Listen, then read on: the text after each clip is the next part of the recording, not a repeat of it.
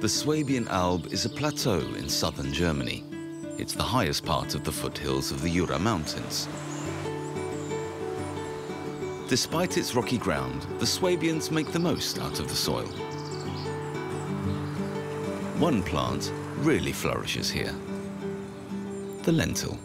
Alongside the Alb-lentil, the area is well known for its Laugenbrezeln and Maultaschen. Spätzle and lentils are the Swabian national dish. Franz Häusler is an organic farmer. He started farming the Alb-lentil several years ago. Die Linse, sie ist so ein bisschen wie wir Schwaben, so tüftelig und entspricht auch so der schwäbischen Mentalität, ein bisschen unscheinbar. Ja. The farm is a family business, and his son Andreas is responsible for the vehicles. Ich bin so der Techniker. Ich spüre das immer gleich, wenn irgendwas mit der Maschine nicht passt. Ingrid Häusler takes care of the farmhouse, which even has its own bakery. She's a farmer through and through. Ich habe einfach große Freude am Sache selber machen, also kochen und backen. Ja, dann ist das einfach naheliegend. The Häuslers live in Schwarzkirch, a small village on the edge of the Swabian Alb, overlooking the Danube Valley. The day begins at 6 a.m. Although it's more work, the Häuslers' cattle are grazers and not cooped up in a shed the whole time. In the summer, they spent their nights out in pasture and the days in the shed. In the winter, it's the other way round.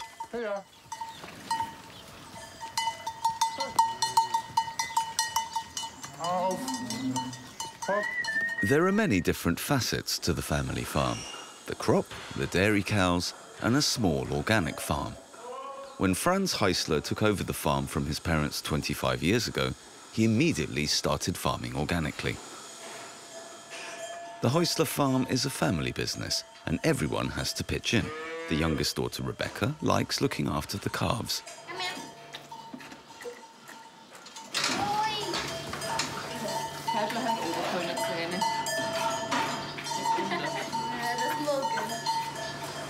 The animals don't just get fresh grass out on the meadow, but also in the shed.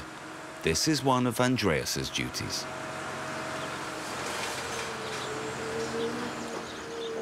The older girls, Annalene and Judith, also help when they have the time. By now, all the work on the farm is second nature to them. Anything that's fed to the animals is grown by the Häuslers themselves, and only the salt is bought elsewhere, which is important for the animals' mineral intake. Eigentlich hat ja der Herrgott die Kuh gemacht als Wiederkäuer, Gras und Klee zu fressen. Und wenn man Getreide an Rinder verfüttert, verschwendet man sehr viel an Energie und auch an Nahrungsmittel. Und deshalb füttern wir hier bloß Gras und Klee, und das Getreide wird alles als Speisegetreide verkauft.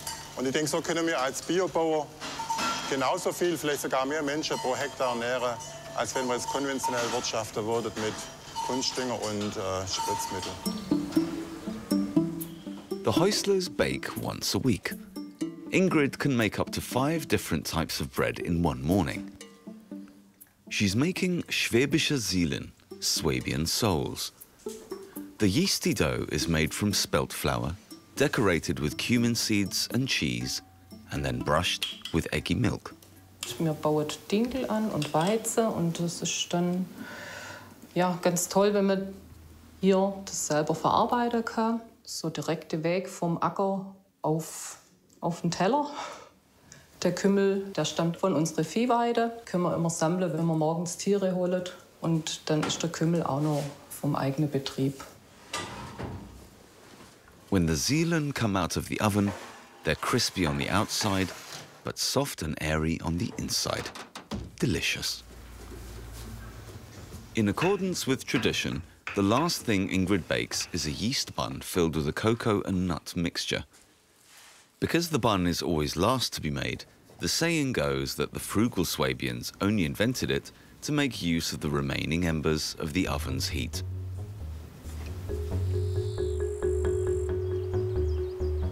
stony soil of the Alb plateau is perfect for undemanding plants with strong roots, like the lentil. It grows furtively in barley fields, using the stalks as a natural trellis.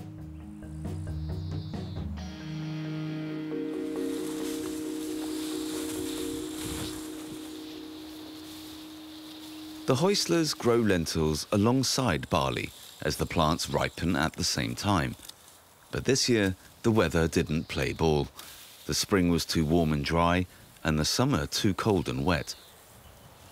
Sie sind ganz weich. Der Regen hat die voll eingeweicht. Bei dir auch so? Die unteren Hülse, die sind alle, das ist nicht wirklich gut, was da rauskommt. Und oben, da blühen sie halt auch schon wieder und zum Teil setzen sie schon wieder Hülse an. Also sonderlich schön sieht es nicht aus. One part of the lentil hasn't ripened yet, whilst the rain is making other parts go mouldy. But the farmers can't wait with the threshing, or the barley will rot. To get the timing as good as possible, they take moisture measurements every day. Es ist ein Krimi, ja. Wenn es zur Ernte geht, dann wird es richtig spannend. Aber das sind einfach die Wettereinflüsse, die haben wir nicht im Griff. Und da können wir dann auch bloß begrenzt reagieren. Wenn es trocken ist, können wir nicht gießen auf der Fläche. Und wenn es nass ist, können wir kein Zelt aufbauen. So müssen wir es halt nehmen, wie es ist. Ja. Und? Was schätzt du? Über 25 auf jeden Fall. Schätze ich auch. 27. Ja. Lassen wir mal das Gerät entscheiden. Probieren wir es halt einmal. Wert außerhalb der Skala.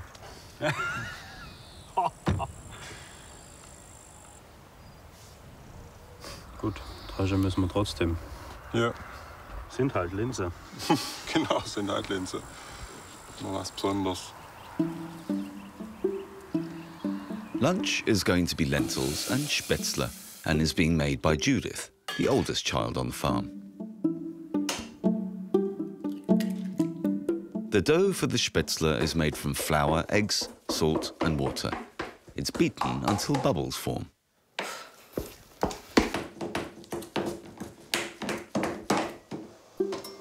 The size ranges from fat to thin and everything in between, depending on the family's tradition. Real Spätzle are always homemade. Früher wurden die Spätzle ja geschabt, so vom Brett runter mit einem breiten Messer. Und es war schon ziemlich aufwendig, dann für eine Großfamilie das alles auf diese Art und Weise zu kochen. Und wer weiß, vielleicht haben ein paar kluge, findige Schwaben deshalb diese Presse erfunden, dass es eben ein bisschen schneller geht.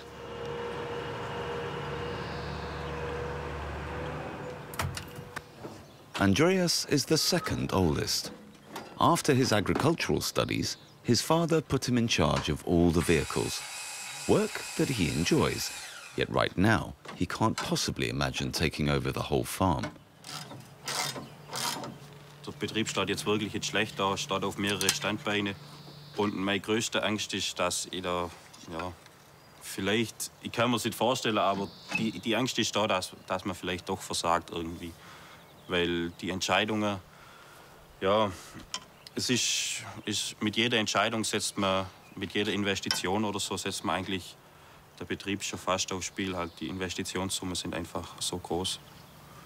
Und ja, ich mache mir jetzt nicht wirklich die große Sorge, aber irgendwo im Hinterkopf ist dann doch die Angst und ja, mal gucken, wie es in den nächsten Jahren läuft.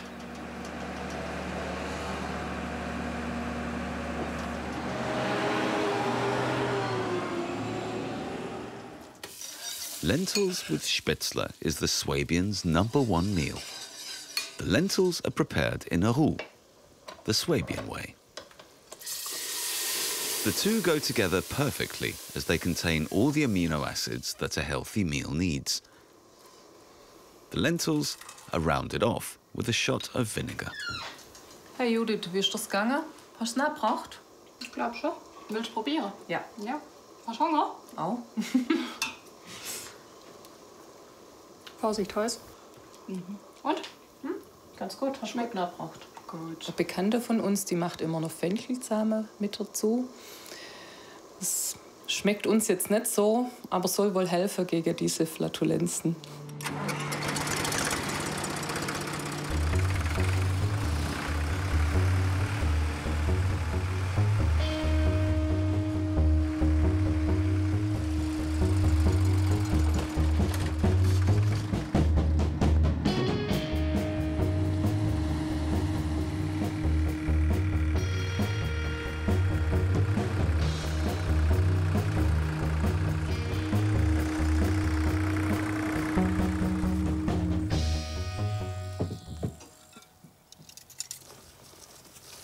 Hunger? Sure.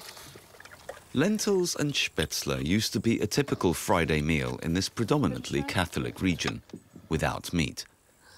Sausages only became part of it with the general increase in wealth. Schmeckt's so? Ja. Hab ich gemacht. Wenn man Hunger hat, dann kann man alles essen. Hallo? It's clear that one of the siblings will run the farm one day, but it's not yet certain which one it will be. Wer den Hof mal übernimmt, ich würde sagen, da gibt's eine Tendenz zu meinem Bruder hin. Aber die Entscheidung liegt bei Mama und Papa. Ja, die Entscheidung haben unsere Eltern. Und wir lassen uns dann mal überraschen. Ich werde jetzt mal erst Lehrerin. Und dann schauen wir mal, wo die Liebe hinfällt. Keine Ahnung, wo es mich hin verschlägt. Aber der Hof wird immer meine Heimat bleiben. A brewery in Ehingen-Berg uses the Häuslers barley. As the wet weather has also affected the barley, Franz has asked brewery owner Uli Zimmermann to have a look at it. Was sagst du jetzt? Kann man mit der Gerste was anfangen? Da bin ich mir sicher, dass man was anfangen kann. Ja, also jetzt riechen wir mal. Weiß man so. Ja, die riecht nach Stroh, also so wie sie vom Acker her riechen sollte. Ja. Und die graue, also das sieht man halt schon, dass ziemlich viel Regen über die Gerste gegangen ist. Ja. Hat schon geschwärzte und graue Ja. dabei. Aber ich denke, die reinigt es zum Teil ja noch raus. Ja. Das Regnen scheint bloß wenig gemacht zu haben, weil dieses Goldgelb sieht man nach wie vor richtig schön. Also, da haben wir noch mal Glück gehabt. Dann gibt es wieder Bier. Ja. Also zwischen uns gibt es keinen schriftlichen Vertrag. Wir machen das so miteinander aus. Jeder traut dem anderen und jeder verspricht dem anderen. Und dann hält er das Versprechen auch. Das ist, finde ich, ideal. Das heißt ja heute Nachhaltigkeit. Früher hat das keiner einmal gehabt, aber man hat es auch so gemacht. Genau. In this brewery, wheat beer is made from 3 types of grain. Alongside the wheat and spelt, last year's barley harvest was also used.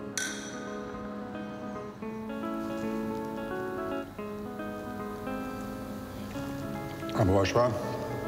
Ich glaube, da doch noch Kohlensäure rein, oder? Ja, das ist gut. Ja.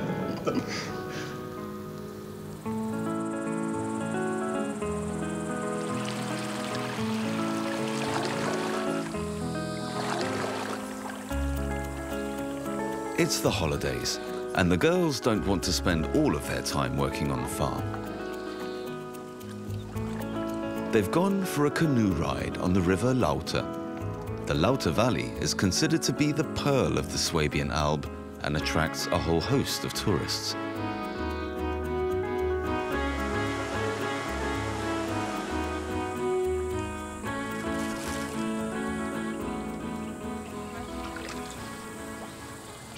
Kalt? Wenn du Weide drin hast, dann ist eigentlich nicht so schlimm. A family holiday is only the occasional possibility for the Häuslers. Und der andere ist meistens, dass Mama und Papa nicht mitkommen. Und wir können uns manchmal ein bisschen abseilen.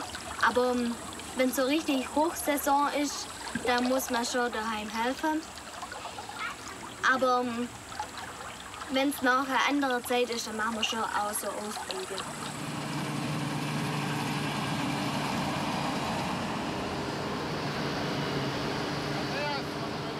The weather has held until evening, so every last lentil crop is able to be threshed.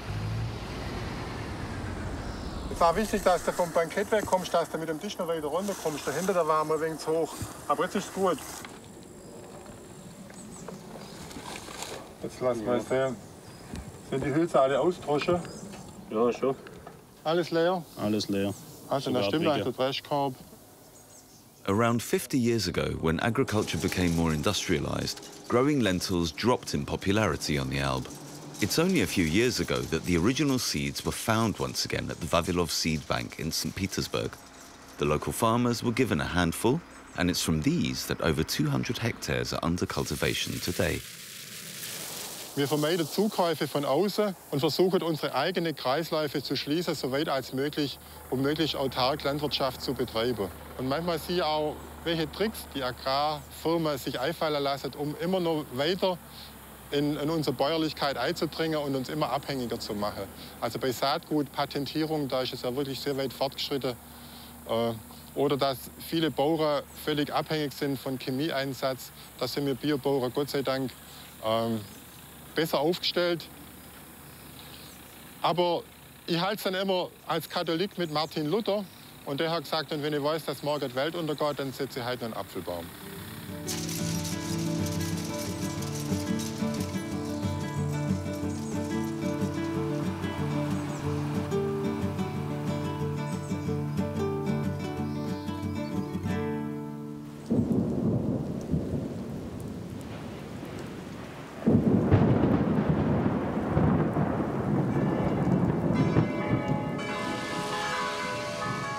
Sunday is church day, and nothing gets in the way of this tradition. Judith is the sacristan and is preparing things for the service. It's unusual for a young woman to do this work. Meine Eltern leben es mir einfach vor, dass einfach schön ist, so einen Halt zu haben. Also der nicht materiell sein muss, sondern einfach, wenn ich jetzt mal eine schwierige Zeit habe oder auch schöne Zeiten, ich weiß, dass noch jemand da ist. Und das vermittelt auch das Gemeindeleben hier oder das Kirchengemeindeleben.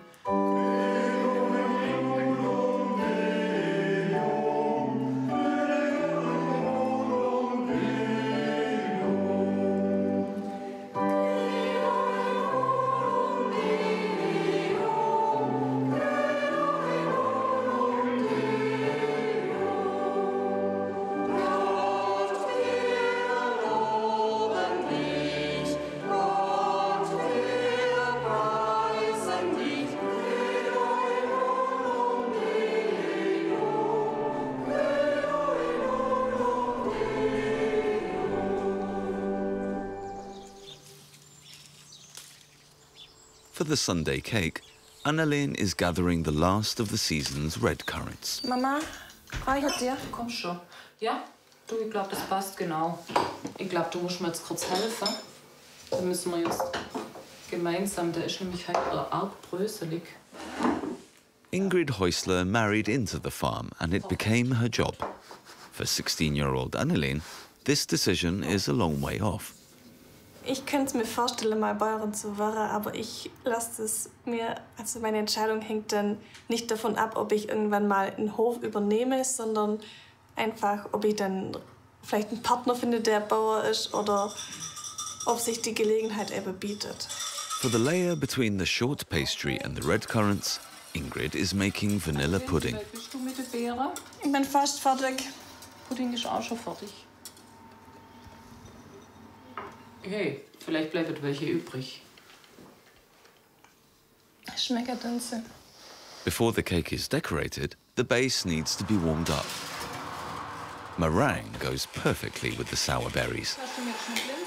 In Swabia, not even desserts are safe from lentils. These are cooked and mixed in with the icing. There are two types, the large Alb-lentil being more starchy and the little Alb-lentil having more of a nutty flavour. Damit Hitze nicht verloren geht.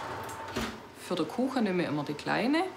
Die ist sehr kochfest und dann hat man auch das Geschmackserlebnis mit der, ja, wie so eine Art Flipperkugel, die ihr dann im Mund so im Gaumen hin und her bewegt werden kann.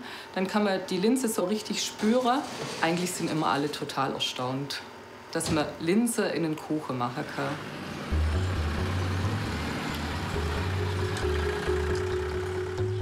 Franz is taking the barley and lentil harvest to Lauterach. Here, the local farming community has built an elaborate sorting machine.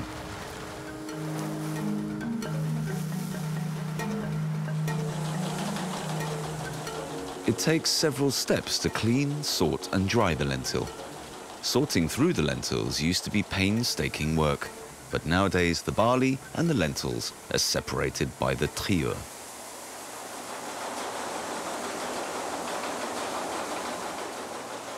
Waldemar Mammel is the Alb's lentil guru.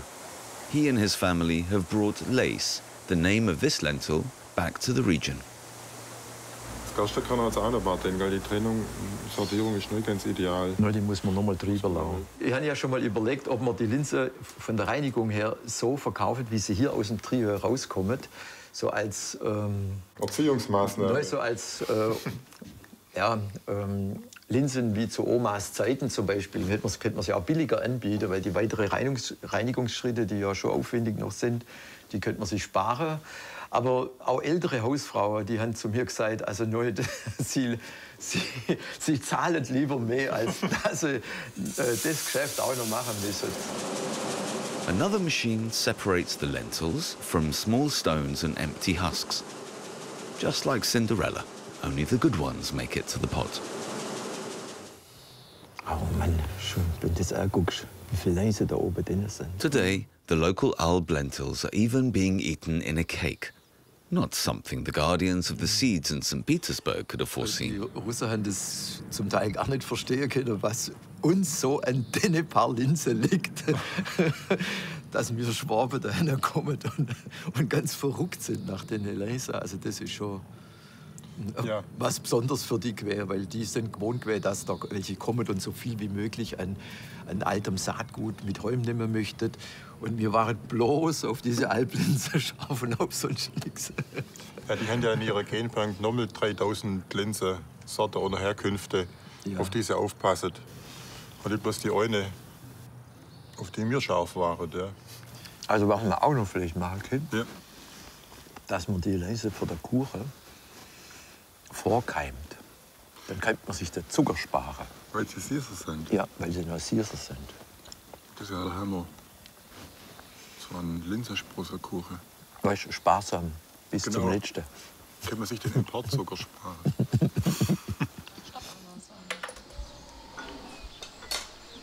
Ja, weiter drehen. On the farm, Maultaschen are being prepared. In Swabia, they're called Herrgottsbescheißler, which roughly translates as God's little bullshitters, as during fasting time, the forbidden meat was hidden in the dough. Perfekt. Achtung. Ja, danke. Ich hab's, ja. Alongside root vegetables, some lentils are added to the filling, of course. It takes some practice to get this technique right. Ich stelle mich da immer ein bisschen nicht so geschickt an. Und Mama kritisiert mich dann oft, dann macht es mir keinen Spaß mehr. Ja. Naja, aber wenn sie dich kritisiert, dann lernst du ja was dabei. Aber Spaß macht es trotzdem keinen. Irgendwann wird man vielleicht weggegangen oder in ein Studentenzimmer. Und dann ist ja gut, wenn man ein bisschen was kann. Vielleicht die kleine Maultasche, aber ja, so Überlebensessen. Obwohl, da gehört Maultasche vielleicht auch dazu.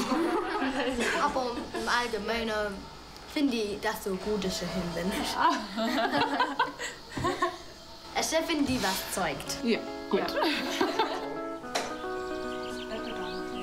The traditional accompaniment to the Maultaschen is a potato salad made with mustard, onions and vinegar. It's important that the lukewarm potatoes soak up the broth. The salad needs to be juicy. Schlunzig is the word the Swabians have for it.